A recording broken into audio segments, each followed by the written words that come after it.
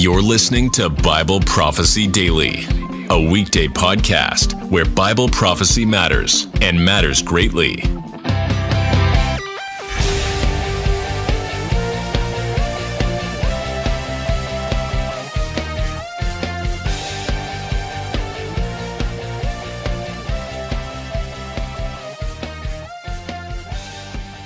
Hi, my name is Janet Willis. Studying about God's city, New Jerusalem, has been a treasure hunt. We've found evidence throughout Scripture that helps us picture our future home. But today, we'll look at one of the names for God that gives us a clue to the overall shape of His city. This is the 6th podcast of my series on the New Jerusalem, so let me briefly review. First, we looked at why a correct understanding of New Jerusalem is important.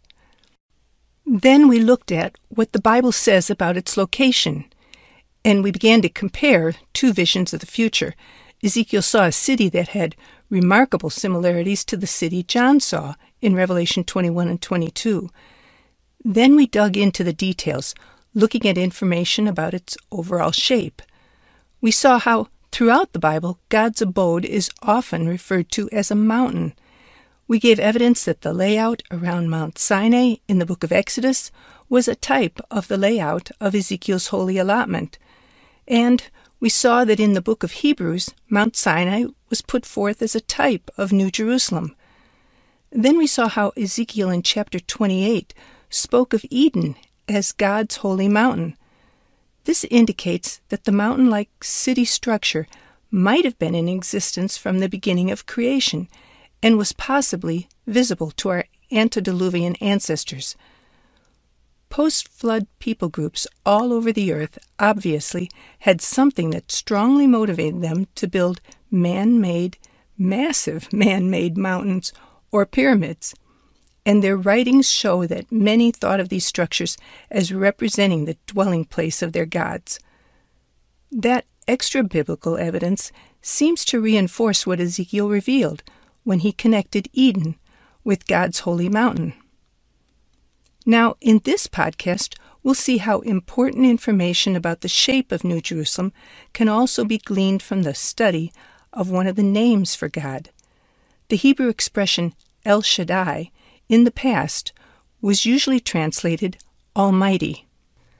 However, the Theological Wordbook of the Old Testament states, quote, "The translation Almighty goes back to ancient times at least as far back as the Septuagint, which translates Shaddai as all-powerful. In recent times, these earlier suggestions have been all but rejected, and new ones have been put in their place. The most widely accepted today is that Shaddai is to be connected with the Akkadian word mountain." End of quote. Thus, El Shaddai would translate into English something like El, or God, of the mountain. In other words, God's abode. This definition is a strong indication that God's city is pyramidal in shape. The most frequent use of this word is early in the historical record, pointing to the possibility that at least some of the antediluvian population knew about this pyramidal-shaped dwelling place of God. El Shaddai is the name by which God repeatedly identified himself early in biblical history. The book of Job, considered by some to be the oldest book in the Bible, uses the word Shaddai, mountain or mountain dweller, as a name for God 31 times. Nearly every person throughout the story of Job refers to God with this term. And at its conclusion, God identifies himself to Job by this name. In addition, still, very early in the biblical record, God said to Abraham, "I am God Almighty, El Shaddai. Walk before me and be blameless." That's Genesis 17, verse 1. I'd like to read that again.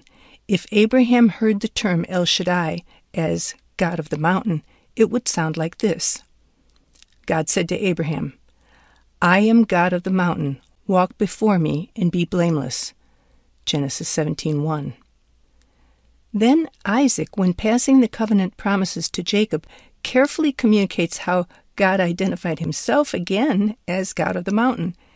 If you don't mind, I'd like to translate all the next verses that have El Shaddai by using God of the mountain. Isaac said to Jacob, "May God of the mountain bless you, and make you fruitful and multiply you, that you may be a company of peoples. May he also give you the blessing of Abraham, to you and to your descendants with you, that you may possess the land of your sojournings, which God gave to Abraham." That's Genesis 28:3. Then God spoke to Jacob with these words, "I am God of the mountain. Be fruitful and multiply. A nation and a company of nations will come from you, and kings will come from you."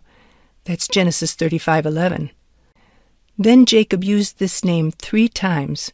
When he spoke to Joseph, Jacob said, "God of the mountain appeared to me at Luz in the land of Canaan and blessed me." That's Genesis 48:3. About 500 years later, when talking to Moses, God points back to this earlier age, saying, "I appeared to Abraham, Isaac, and Jacob by the name God of the mountain." Exodus 6:3. In light of all this, the theory proposed gained strength concerning Eden and the antediluvian world. Since God chose to identify himself during the first millennia after the Noahic flood as God of the mountain, it seems likely that details about what God's dwelling place looked like were known to human inhabitants on the earth prior to the flood.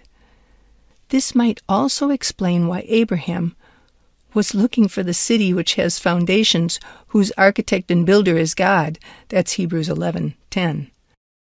El Shaddai, as a name for God, also forms a significant word picture in other books of the Bible. David gives multiple references to God's home throughout Psalm 68. David first refers to the present location of God. He says, "A father of the fatherless and a judge for the widows is God in his holy habitation." That's verse 5. As David then looks back into the past, he mentions God's presence on Sinai. He says, "The earth quaked, the heavens also dropped rain at the presence of God. Sinai itself quaked at the presence of God, the God of Israel." That's verse 8. Then David gives a prophecy about a future appearance and location of the permanent dwelling place of God. David says, "A mountain of God is the mountain of Bashan. A mountain of many peaks is the mountain of Bashan. Why do you look with envy, O mountain with many peaks, at the mountain which God has desired for his abode? Surely the Lord will dwell there forever. The chariots of God are myriads, thousands upon thousands. The Lord is among them, as at Sinai in holiness." That's verse 15-17. In this same psalm, David refers to the Almighty Shaddai, or mountain dweller. He says, "The God of the mountain scattered the kings." That's verse 14. And then David concludes by saying, "Sing to God, O kingdoms of the earth, to the one who rides upon the highest heavens, which are from ancient times." That's verse 32 and 33. This phrase in Hebrew, "the highest heavens which are from ancient times," literally means the heaven of heavens of old. Taken in context with the entire psalm, it's possible that the phrase could be referring to the holy mountain that was God's dwelling place, which was known to the ancient world. Thus, characteristics of God's abode are shown to be uniform from the past on into the future. Both Isaiah and Joel gave critical prophecies that connects this one known from ancient times as God of the mountain with an event that is to come. Joel says, "Alas for the day of the Lord is near, and it will come as destruction from the Almighty." That's mountain dweller, Shaddai. This is in Joel 1:15 and Isaiah 13:6. The day of the Lord will come as judgment from the God of the mountain. That's pretty interesting. One final use of this word takes us one step further into the future. After the day of the Lord, God will set up his kingdom. In the opening chapters of his book, the prophet Ezekiel used this name for God, and then at the end of his book, he described a vision about that kingdom. In chapters 1 and 10, Ezekiel carefully described what he called the glory of God. along with fascinating details about the cherubim and the wheeled chariot with God on his throne. Ezekiel said the sound was like the voice of God of the mountain when he speaks. That's chapter 1, verse 24, and chapter 10, verse 5. Ezekiel then describes how he saw the glory of God, God's presence, leave the temple and even the city. That's chapter 10 and 11. Then in Ezekiel's closing chapters, he describes what God's coming kingdom capital will look like. He gives details about a structure on the south end of the holy allotment. He sees the glory of God, the God of the mountain, coming to a temple which is in the middle of this holy allotment. If that structure is New Jerusalem in the shape of a mountain, then we can visualize the following picture. The glory of God, God on his throne, will someday dwell with his immortal resurrected saints in his mountain that has descended upon earth. At specific times, the new moon and Sabbaths, he will come down from his mountain to meet with his mortal people in the temple. Thus, the paradise that was lost will be restored as all God's people, mortal and immortal, dwell with their God, God of the mountain. Our antediluvian past relates to our eschatological future. How about that for a mouthful? To summarize all of this, let me back up.